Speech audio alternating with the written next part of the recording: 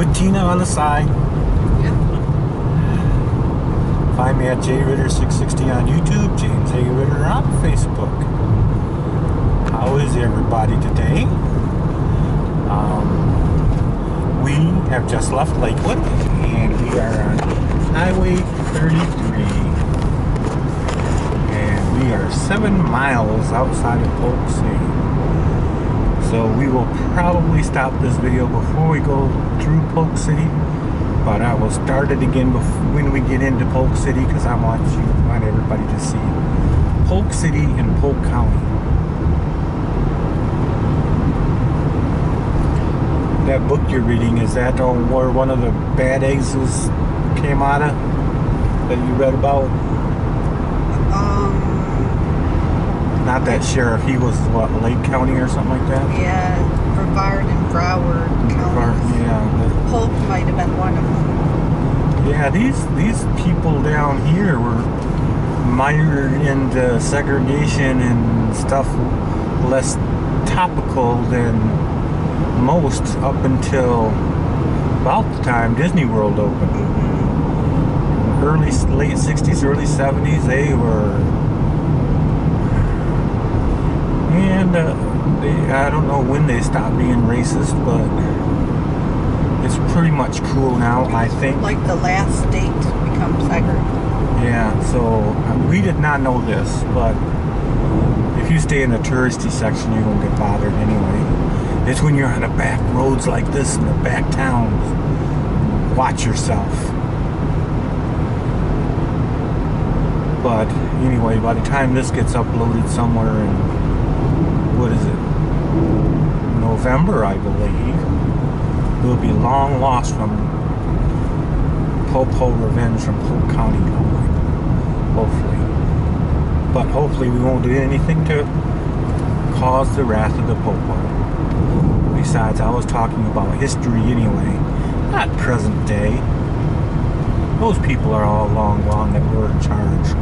Now we have, hopefully we have a lot better system going on now than in the past. Something going on over here. There's a whole mess of trailer houses and, camper trailers, motorhomes, boats. I'm thinking it's probably an auction of some sort or another. Actually, there's a sign if Tina can read it. It's kind of off of... Looks like there's cars too. Mannheim, Lakeland, that's all it says. No, I know. Mannheim is a nationwide auction system for dealers only. I don't have a dealer license. Nobody can get in there unless they have a dealer license or a very, very good friend that is also a dealer. And we'll go in and buy you a car for you. Sometimes you can stand by his side saying you're driving the cars home.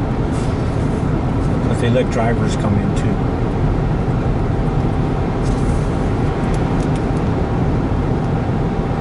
Actually, that wouldn't be a bad part-time job, being a driver for a dealer. If you're a new car dealer, you drive them into the auction because you're trying to unload the old ones out of your lot. And if you're a used car dealer, you're bringing them out to your dealership so you can have stock. Inventory, I should say, I guess. Oh, and here's a big R&L carrier dispatch center. Ooh, part-time dock worker. You come here for $8 an hour.